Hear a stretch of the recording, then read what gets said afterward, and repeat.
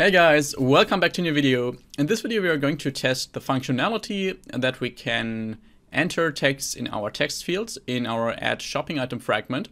And if we then click on insert, that the item is really inserted into our database and also displayed in the shopping fragment list. This video is sponsored by myself. If you want to take your learning to the next level, then click the first link in this video's description to get to my website, where you will find over 300 quiz questions for all my videos, take notes, climb the leaderboard and compete with other Android developers just by creating a free account. So let's start in this add shopping item fragment class here, where we want to inject a constructor. So add inject constructor. We want to inject our glide instance and also import add inject here, because we want to be able to load our current image URL into the image view in our add shopping item fragment. So we will have a val glide in here, which is of type request manager. And we already provided that, so that is not a problem right here. Let's also make this change in our shopping fragment factory, so we actually know how to create such an add shopping item fragment. Here in the constructor we also want to add that glide instance, so private val glide is of type request manager. And then we can go inside of this when expression and simply check when the class name is equal to add shopping item fragment, double colon class at java.name. Then we want to instantiate an add shopping item fragment with our glide instance here. Okay, and then in our add shopping item fragment, we want to create a function down here. First, make a little space. A function to subscribe to our observers from the view model. So private function subscribe to observers. On the one hand, as I said, that will be our view model dot current image URL. So whenever that changes, we want to load that URL into our image view in our add shopping item fragment. So we observe on that with our view lifecycle owner and an observer. And we just want to use our glide instance to load this URL that we got there into the image view. So IV shopping image from fragment add shopping item XML. And that's already it for this observer. The next observer is also from our view model, of course, which is insert shopping item status. So once we inserted a shopping item into our database, we of course want to get the status of that, if that was successful, if we got an error or anything else. So we observe on that status here, view lifecycle owner and observer. And in here we use it, which is of type event. So we have to call this get content if not handled function. And if that is not equal to null, then we can actually give this a name result. Then we can check in when expression if that result.status is status.success. Then we want to execute this block of code. If it's status.error, we execute this piece of code and we have status.loading. Then we execute this piece of code. If that is successful, we just want to show a snack bar. So snackbar.make, we use the view of our activity, require activity dot root layout. Then we want to display the text added shopping item, and we want to make that snackbar.length long and call that show afterwards.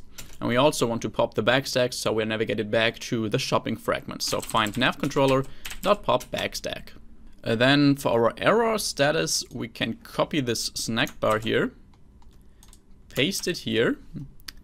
And just for the message, we want to pass something else, of course, which is our result.message. So whatever error message we got from our view model.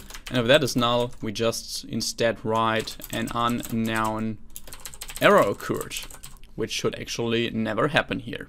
And in our loading status, we don't have anything because inserting into the database is so fast that that is not even noticeable here. So I just write no operation here, which you should always do if you have an empty block of code, just that you quickly see that nothing should happen there. Anyways, next we want to execute this function here, after we set the view model, so subscribe to observers. And we also want to add an on-click listener to our button add shopping item, because when we click that, then we want to insert a new item into our database. And for that, we use viewModel.insert shopping item, not into DB, just insert shopping item, because that also handles errors.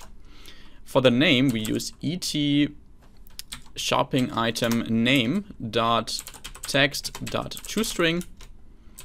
Then for the amount, we use et shopping item amount.text.toString. And for the price, we use et shopping item price.text.toString. And that is already it.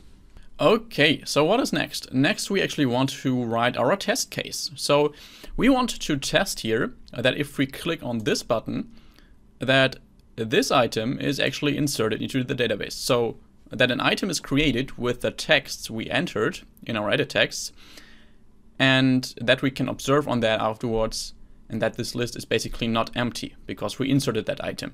So we go to our Android test directory in our add shopping item fragment test class, open that, which is not that big right now, but we want to add a test case here. So first of all, before I forget it, we want to add this instant task executor rule here, because we need to test live data here. So var instant task executor rule, instant task executor rule, I want you, which is equal to new instant task executor rule. And we also want to inject our fragment factory. So latent var fragment factory, which is of type shopping fragment factory, and add this inject annotation here. Okay, and then we can create our actual test case here. Add test function click insert into DB, and what do we expect? Shopping item inserted into DB, of course. So what do we actually need here? First of all, we want to create a test view model, because we don't want to do that with our real view model because that uses a room database. We just want to use a view model with our fake shopping repository. So val view model, actually let's call that test view model, is equal to shopping view model, and here we pass a fake shopping repository Android test that doesn't need any parameters. And then we can launch a fragment in our Hilt container. We want to test our add shopping item fragment, and we want to pass this fragment factory we injected above to this add shopping item fragment. So fragment factory is equal to fragment factory. And in this block of code here, we actually just want to set the view model of our fragment to our test view model we set above. So next, we actually want to simulate with Espresso that we enter text in our text fields and then afterwards click on the button and then assert that the item was successfully inserted. So right here, we will have on view again from Espresso. We get it by with ID, also nothing new here, import with ID.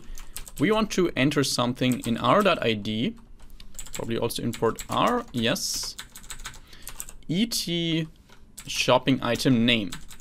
So we want to perform an action here. This time that is not a click, instead this action is called replace text. So we want to replace the text of this edit text here. And now we can just specify a string, so basically just the text we want to enter here, which can be anything here, just shopping item, for example. Then we can duplicate that line twice actually. We want to replace this with et shopping item amount. So in here we want to set a valid amount, for example 5, and the same for et shopping item price, in which we enter whatever, 5.5 for example. And then we can actually duplicate that one more time, because now we want to click on our button after we place those texts here. So this time it's r.id.button@shopping_item, and we don't want to perform replace text here. Instead, we just want to perform a click and import that.